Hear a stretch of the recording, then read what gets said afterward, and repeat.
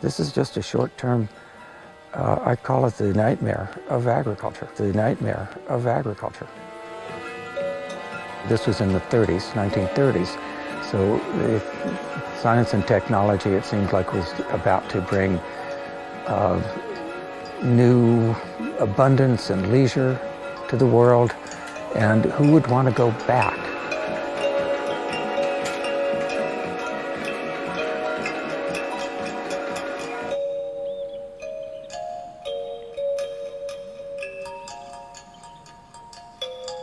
Okay, Masanobu Fukuoka grew up on a farm on the island of Shikoku in Japan.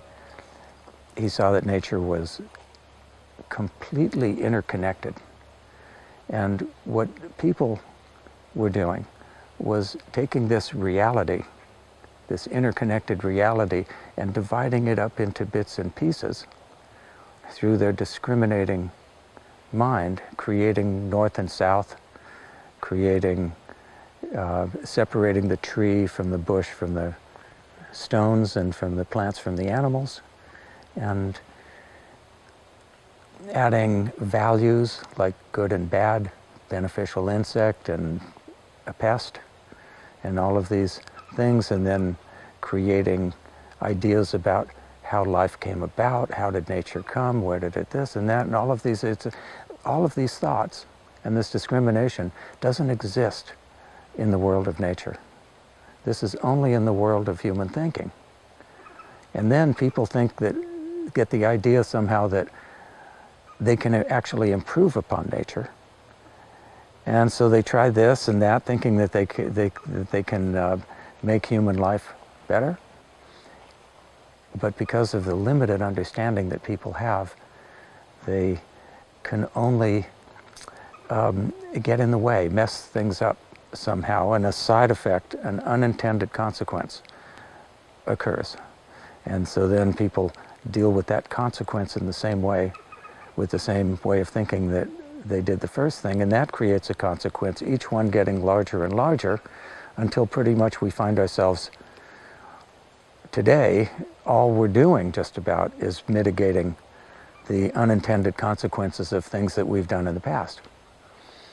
So he tried to explain, he thought this understanding would be of great benefit to the world, so tried to explain it to his co-workers, and then even to people on the streets, but they didn't get it. They were living within the world of human thought completely, and to them, it seemed like what he was talking about was going back. Now, to Fukuoka, of course, this is not about going back. This is about reality. It's just this place that we find ourselves in. We don't know why, how it came about. It just is. So what he decided to do is go back to his farm and apply this understanding to agriculture, and therefore thereby show its benefit to humanity. All of these things that we've created in our civilized world is really in a world that is in our heads. We have wandered off the path. Society has wandered off the path in several ways. One is the process that I described, it's the process where we separate ourselves from nature. I think anybody in the modern world does feel a separation from nature.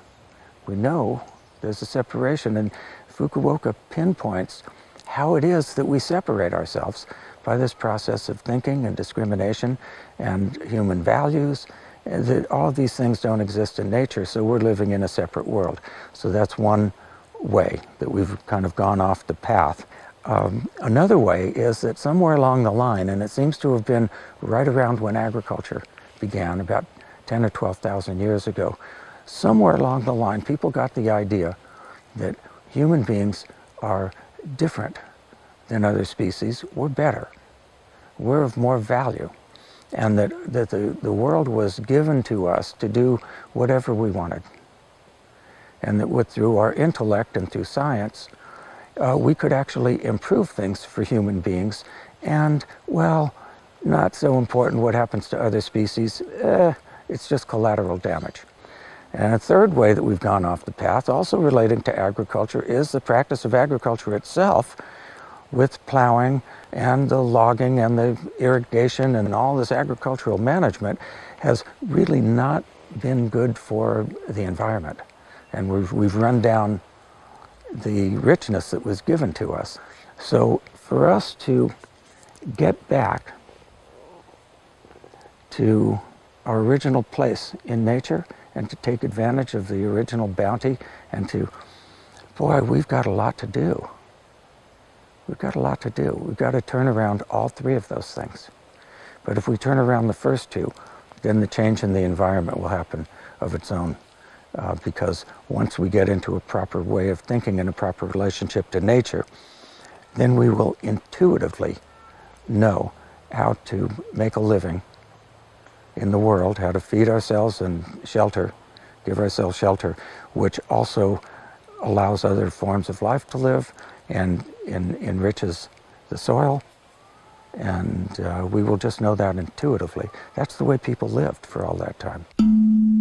He does call it natural farming, but let's say it's the natural way, it's the way of seeing nature directly, and people just they associate natural farming with the technique. It's not the technique, it's the view. And once you have that view, you enter into nature and you participate from the inside instead of as a visitor from the outside, then you'll know exactly what to do. Usually Westerners refer to that as observation, but to me observation already implies the split, the separation, because it's an observer and the observed.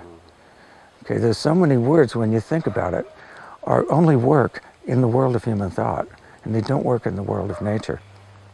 So the idea of observation from the natural farming point of view is more of an interaction, that you're not observing, you are actually living in nature, and you're getting to know your place as you practice natural farming. That is what you're going for, is that you become so intimately connected with the place that it's an extension of yourself. But yes, observation is important because you're doing things, you're interacting with nature, you're doing what Fukuoka did, trying things, and then seeing what the response is, and then going that way. And pretty soon you get so tuned in by following that trail that eventually you come to home.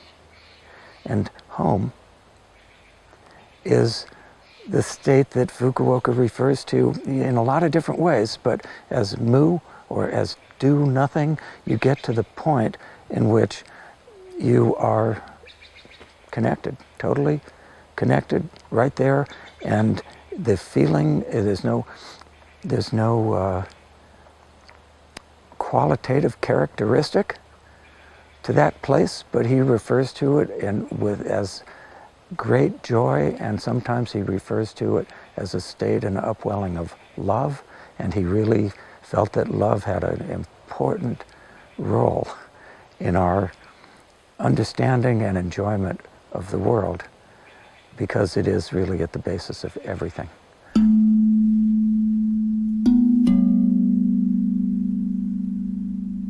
So you're going to edit this? Yeah. That's nice. And so this is you're filming, huh? That's yeah. Funny how they look different now. That looks just like a camera. Yeah. Sorry about that. But you told me you're going to be able to edit. Yeah. So something like that is easy, right? Or like this.